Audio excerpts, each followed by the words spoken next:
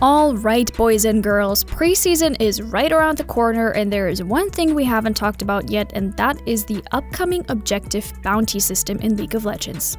Now sit back, close your eyes and imagine this. You're on a team with a Yasuo bot, Yone mid and Gwen top. Your whole squad is falling behind. Your jungler doesn't gank and the opposing team has a 10k gold lead by 20 minutes. Do you just FF? Of course not. Yasuo votes no and the forfeit isn't unanimous. The game is unplayable and you just want to cry and go AFK. Well, worry not, Riot is here to save you. In Season 12, Riot is going to introduce something new and exciting for all of those who enjoy running it down mid.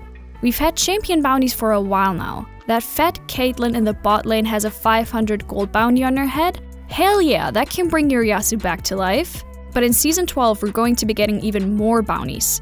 Objective bounties will be introduced and they're meant to help struggling teams to try to come back from the brink of death. So what is going to be classified as an objective bounty and how do they work?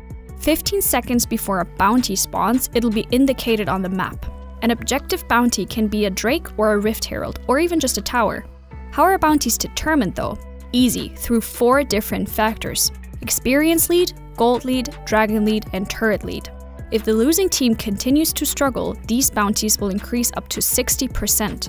Both teams will know where the bounty spawns, which means that the team that is ahead will be able to defend the dragon, turret, or Rift Herald. The gold attained by the bounty is going to be split between the team.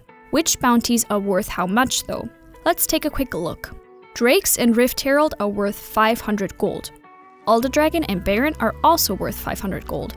An outer turret takedown will give you 250 gold, and inner and base turrets should be worth 400 gold. So your Yasuo running it down might not be that horrible after all. Will the 0-10 power spike become a reality? We'll have to wait and see with the new season. Until next time.